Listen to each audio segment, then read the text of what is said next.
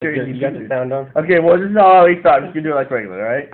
What you want to do when you draw a four-legged animal, say a mammal, you start with the back. And so basically, you just go kind of straight across like this. Then you know you need a neck. Come up with a neck and some kind of head, like something like that usually, okay? Then, this is where it gets hard, guys. When you make, like, the chest down to the legs, like, it's kind of hard, something like that. Then you just draw the legs.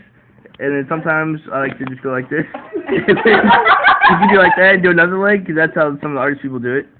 And then you come around like this, and then